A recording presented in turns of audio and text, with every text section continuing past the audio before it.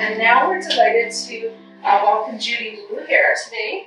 I'm so glad you could be with us today. And she is a PhD student in the Faculty of Health Sciences Department at Simon-Fraser University and a research assistant for the Youth Development Instrument. And Judy's presenting on climate concern and eco-anxiety in BC youth, findings from the 2023 Youth Development Instrument.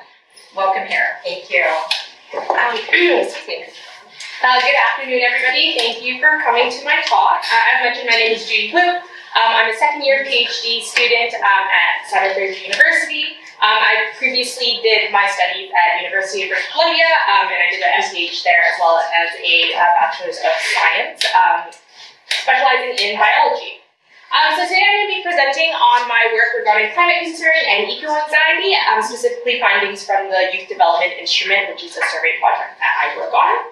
But before we get to that, I do want to acknowledge that today I'm presenting on the traditional, ancestral, and unceded territories of the Squamish people, as well as the work that is conducted is done on the traditional, ancestral, and ancestral territories of the Tsleil-Waututh, Coquitlam, Squamish, and Musqueam peoples as well. So, excuse me. So there's a wide range of emotions related to climate change and broader environmental issues, but in my work I focus on something specifically called eco-anxiety. And definitions can range, but broadly eco-anxiety can be described as mental distress or anxiety associated with worsening environmental conditions. And experiences of eco-anxiety can include disruptions to cognition, such as excessive rumination, disruptions to daily life, such as work or sleep, and increased emotional experiences, such as like lots of crying.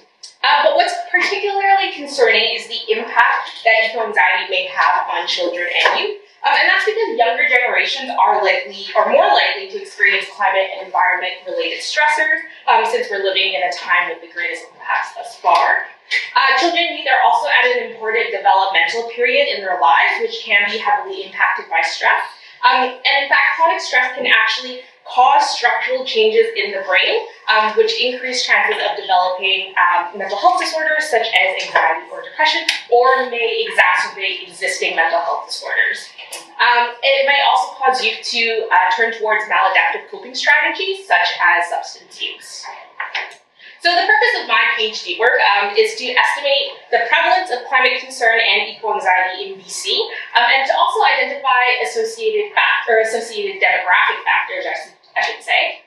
And ultimately, the goal is to use these results to inform the development of resources that are youth-specific. So data for the studies collected, as I mentioned, through the Youth Development Instrument, or the YDI.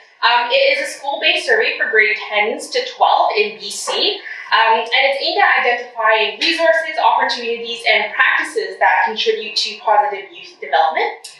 The YDI is led by my doctoral supervisor, Dr. Hasina Samji at SFU, but it's also a larger collaboration between the BC CDC, SFU, and the Human Early Learning Partnership at UBC. So it's a really lengthy survey. These are all of the things that are included on the survey. It takes about 45 minutes to complete, and it's over 200 questions long, and we actually implement the survey in schools. So instead of students doing their history class or math class for that period, they'll be doing the YDI survey. And so there's 5 dimensions on it, including social and emotional development, social well-being, learning environment and engagement, physical and mental health, and navigating the world. And the navigating the world section asks questions about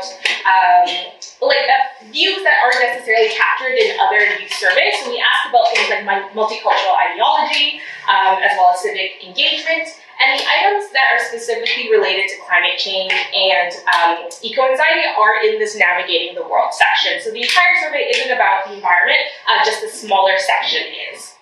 And we chose to include both climate concern or climate worry and eco-anxiety because what's been seen in the adult literature is that these two phenomena are different. So we can have a lot of people who may feel worried about climate change, but it may not manifest to that later point of eco-anxiety where it's causing disruptions to somebody's daily life. So in 2023, we had 147 schools participate across BC, and those pinpoints are all the school districts that are participating.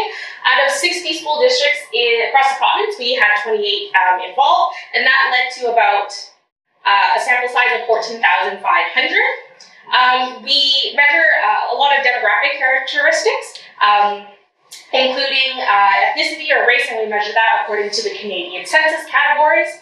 We also measure gender identity by asking whether somebody identifies as a boy or a man, girl or woman, or non-binary, or there's also an open text box if they like to identify it another way.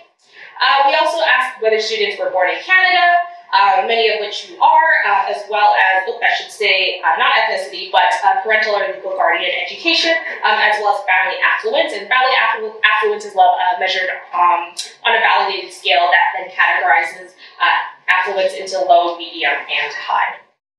So here are the results from the climate change concern section. So there are 3 items here, and the prompt starts with, regarding climate change, I feel the threat should be taken more seriously. I feel that I'm worried about its consequences, and I feel that it's a phenomenon that is harmful to humans and nature. And these are the findings from the last 3 years of survey of the YDI, with the blue being the most recent survey. So as you can see, there is a very high percentage of students who report agreeing with these statements. So we see that youth are engaged with climate change, they do care about it, and there are worries about it. What's interesting is that we do see a little bit of a dip in the most recent year. I've gone the other way. There we go. So we were seeing maybe closer to 80% for some of the items, or over 80%, but then within the last year it was closer to maybe 70%, and that might be a result of the demographic that we included. So more students in the lower mainland were doing the survey in the last year, and perhaps living in an urban environment could have resulted in those differences in results. To measure eco-anxiety, we use a shortened version of the HOG eco-anxiety scale. So this was published in 2021, and this is the prompt for the eco-anxiety scale. Over the last 2 weeks, how often have you been bothered by the following problem when thinking about climate change and other global environmental conditions? And it provides some examples here. And the full scale is 13 items long. And we actually went to our Youth Advisory Council, which is a group of youth who we work with, who are across the province, and they gave us a youth perspective on all of our research. And they looked at the 13 items and they said, this is awful. Like, this is too many questions about climate change. Not all of them make sense to me. I think some of them were saying that, like, you know, some of the items were a little bit silly even, and that it made it seem like the topic wasn't as serious as it was. So we asked them, okay, out of these questions, what would you like? So we reduced the questionnaire down to the 6 items that you see here. So feeling nervous, anxious, or on edge, unable to stop thinking about future climate change and other global environmental problems, difficulty sleeping or concentrating, difficulty enjoying social situations, family and friends, difficulty working and or studying, and anxious that your personal behaviors will do little to help fix the problem. And there's 4 response options here. Not at all, several of the days, over half the days, and nearly every day.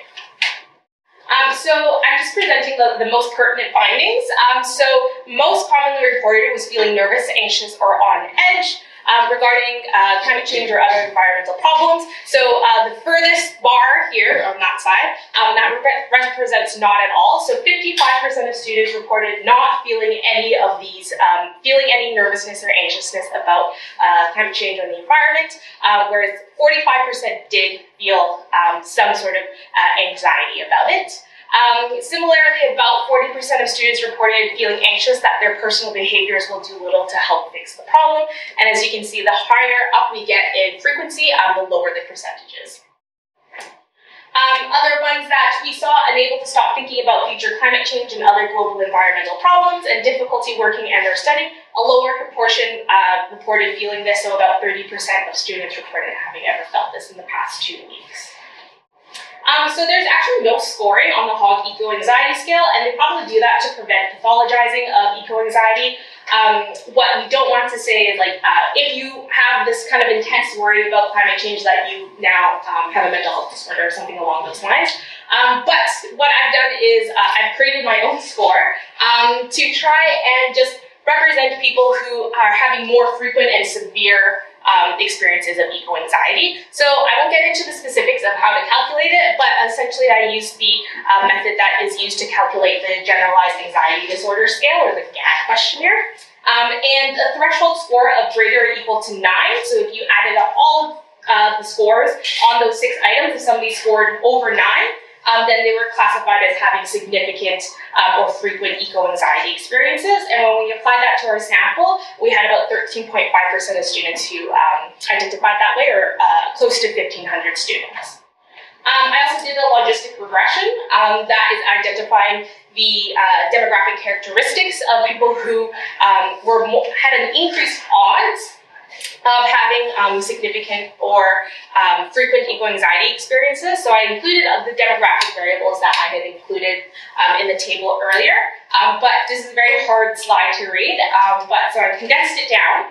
So essentially, those who had significant eco-anxiety or more frequent eco-anxiety experiences were more likely to be classified as having an other racial identity not listed in the Canadian census, identify as LGBTQIA+, have medium or high financial pressure, or they screen positive for anxiety or depression. And we know that because we also include depression and anxiety questionnaires on the YDI. Also decreased odds of East Asian identity.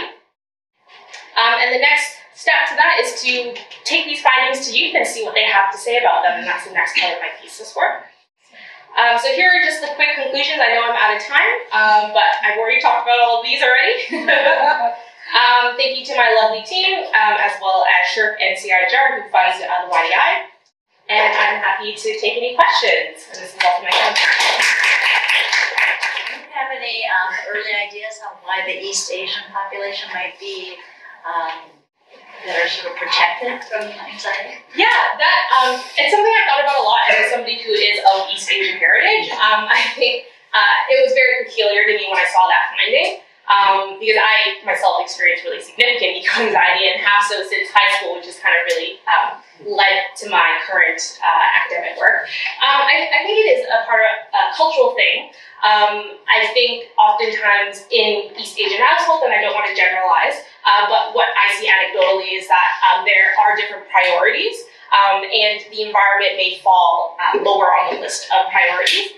This may also be a result of, again, the population we have. So East Asian respondents to the YDI might also be more likely to be international students. I haven't done that analysis yet. And if they're more likely to be international students, then perhaps these ideas of in the environment and climate change are not as well taught in other countries. And when they come here, it's still a new sort of environment, or new sort of topic to them as well.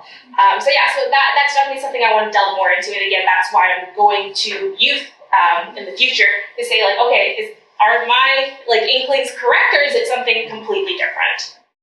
Thank you so much, Judy. Judy. Lots of questions. I'm happy to talk afterwards.